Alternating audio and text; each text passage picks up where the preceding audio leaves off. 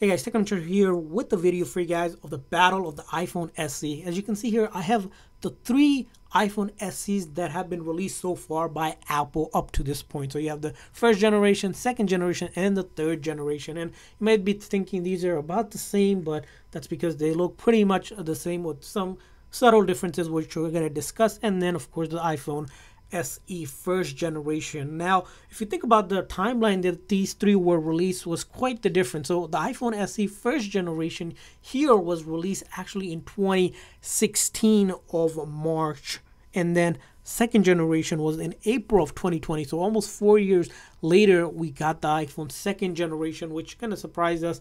And then last year in March of 2022, we got the third generation of the iPhone SE, which looks very similar to the iPhone second generation. You might be thinking, and in terms of so much similarities that they come in same colors, as you can see the product red. They also come in white and black as well. The iPhone SE second generation, third generation also resembles really like the iPhone 8 as well. So that's gonna be another big factor point for all these phones. So now let's talk about one thing, which is the price point. So right now Apple is only selling the third generation of the iPhone SE starting at $429 for that 128 gig, and then of course you can get it for more, actually for the 64 gig. So if you want to get 128 gig, you have to pay a little bit more, which is going to be around $479, and then 250 gigs, which is the max you can get on the iPhone third generation of it. Now, other thing to mention is that the second generation, now you can pretty much most likely will get a second hand, or if you buy it from eBay or Amazon, I'll leave some link in the description section. You can get it for around $150 to $200. And then the first generation, which most likely if you're buying it, it's pre-owned or used, it's going to be around $70, $80. So almost fraction of the price for the other ones. Now, if you look at it closely, some of the characteristics that we're going to discuss is the display size here. So both of the second and third comes with a 4.7-inch Retina HD display, where the first generation, again, compact design here, just the 4-inch display, which again really small here. The one thing about the SE here is that this is kind of similar to the design that Apple went back to, that solid design and that flat bezel, versus these which have the rounded bezel, which the iPhone SE second and third generation, if you're to compare it, they're pretty much going to be the same. Which I found interesting is that the color, if you look at the color differences on the product red, the second generation here has a lighter red, and then the darker red is on the third generation here. So in terms of body design, you got the flat and then the rounded edges as well. Now, other thing to mention is the camera here. So all of them do have pretty much one camera itself. They all have a 12 megapixel camera here, the second and the third. The third one, Apple deems it as an advanced camera, but I don't know really what that means for itself. Now, when it comes to the next talking point, which is the battery life on these devices, is that they're surprisingly different. The iPhone SE first generation is rated to get to about 13 hours.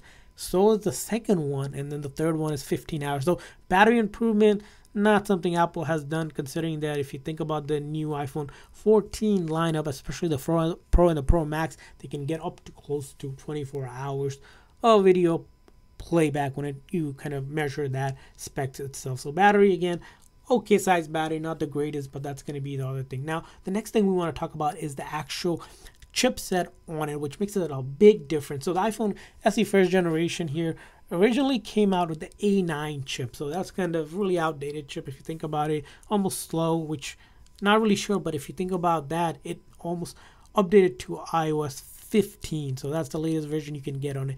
And then the second generation has the A13 Bionic chip. Again, that's a lot improvement, especially in the 6-core CPU and 4-core GPU and an 8-core neural engine. And then iPhone, the third generation here that we have, has an A15 Bionic chip, 6-core GPU and 4-core GPU, and then 16-core neural engine, almost double the amount of neural engine. What does that really mean? Basically, if you're going to be comparing the SE with the second and the third, these are two powerful pocket-sized devices, which comes with that whole Touch ID, which a lot of people probably enjoy, and the reason why you're probably sticking with the smaller form factor iPhone in terms of not getting a full body all display iPhone that you have on the market now.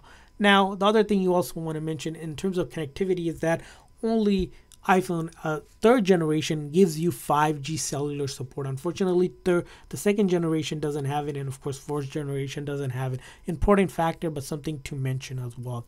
Now, other thing I wanted to mention is the limitation of the initial storage you get on these devices. So iPhone SE gives from 16 gig, 32 gig, and 128 gig. And the iPhone second generation only gives you 64 gig and 128 gig configuration. And then the third generation maxes out at 256 gigs. So if you're looking for 256 gig, which seems to be a sweet spot for the iPhone SE, that's where the third generation makes a difference for you. Now, other thing to consider on this iPhone in terms of the design is that water resistivity. The iPhone SE first generation is not water resistant, and something you want to be careful when it comes to water. Of course, second and the third both are IP67 rated, but with these two phones, because they're made out of all glass back and front, which supports wireless charging, is that if there's a crack or damage, you can compromise that water seal and it could damage the phone. So be careful when it comes to when things are water resistant or they're really water resistant. Again, something to kind of consider and think about. And then talking about other thing about all of these phones is that their cameras are pretty decent here. So we already mentioned that they have a single 12 megapixel camera, with the third generation being a little bit beefed up. It also has things like deep fusion photographic styles, which isn't available on the iPhone second generation. And when it comes to video recording, all of them actually can record 4K. Surprisingly, it does support 4K, but when it comes to going into frames per second, the first generation only goes up to 30 frames per second, where the second and the third can go up to 60 frames per second in 4K. So something to kind of worth the bug. And a decent camera, and Apple usually does a good job with it. But if you're really looking for the best camera, go with the second or the third generation. And also the night mode is only available on the third generation itself. And finally, to conclude, the software of these phones. I mentioned here the iPhone SE first generation surprisingly made it up to iOS 15, which was a really big shock for us, and that means that it's still getting those security updates. And if you really like a small phone that's still somewhat usable, decent, this is where the first generation SE comes in, and it's super budget friendly. You got the Touch ID going on, similar to like iPhone 6, that's if you would consider, but a small factored phone, which I see popularity in terms of its compact design and being able to be really slick, and that design that Apple went back to. And then talking about the second generation, now it does go up to iOS 16. We're upgrading to iOS 16. The other thing also to note about the iPhone second generation is the cost efficiency as well. You're going to be paying around 150, under 200 for sure, if you're looking for a pre-owned device for the iPhone SE here. Again, really powerful device. Don't let that the actual chipset on it confuse you, because this does really deliver power, and a lot of people that still use it recommend that it's a good device, similar to the iPhone again 8. And if you like the Touch ID, that's where it goes. And then lastly, the third generation here, of course, because it was just recently released, it's going to probably get at least another 4 to 5 years of major software updates. So if you're looking for a phone that has a touch screen, has that small form factor, and you really like that compact design, the iPhone SE, which you can directly get it from Apple, is available for you. So that's kind of the review of the three iPhone SEs here. Again, aged iPhone over the time here. The second and third generation, it's probably what you're going to be looking at if you're looking to be budget friendly. But the first generation, again, OG device that still delivers in for the more minimalistic design and the functionality, but power comes in starting with the second and above. So that's our review of it. I want to hear from you guys. What's your thought on the iPhone SE lineup? Is there going to be a next SE coming out anytime soon? What does that look like? Have you used any of the SE? Leave a comment in the comment section to share with us your experiences. So I hope this video made some clarification, and also want to hear everything you guys have to say in the comment section. I will see you guys next time, and thanks for watching, and hit that like and subscribe button. See you guys next time.